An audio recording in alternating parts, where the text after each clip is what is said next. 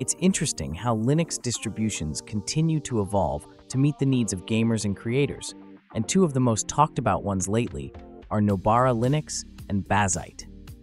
But even though they share a similar purpose, their approach and target users set them apart in some fascinating ways.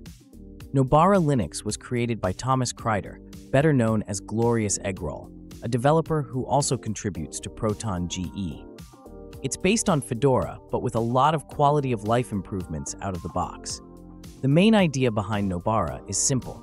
Take the solid foundation of Fedora and make it more accessible to everyday users, especially gamers and content creators who want things to just work.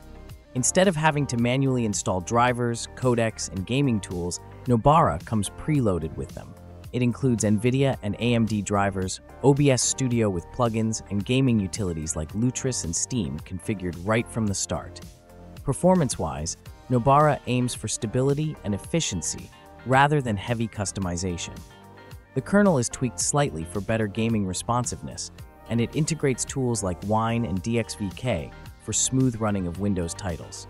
What really makes it appealing is how it balances simplicity with performance. Users can dive into advanced customization if they want, but they don't have to.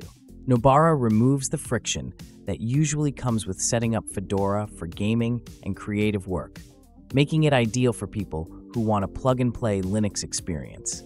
Bazzite, on the other hand, takes a more modern approach to how Linux systems should be managed and updated. It's built on Universal Blue's image-based Fedora Atomic architecture, meaning updates are handled atomically, which drastically reduces the risk of breaking your system. The concept is somewhat similar to what SteamOS or Silverblue does. Your core system stays read-only, and all user changes happen in containers or overlays. This design makes Bazzite incredibly stable and perfect for users who want a gaming or media setup that never falls apart after an update. Bazzite also focuses heavily on integration with Steam Deck and desktop environments optimized for gaming. It supports features like Game Mode, Mango HUD, and FSR right out of the box. Plus, it comes with pre-installed Flatpak support, ensuring apps remain sandboxed and easy to update. When comparing the two, Nobara feels more traditional. It gives users flexibility with a familiar Linux structure, while Bazzite leans toward a more modern, immutable system.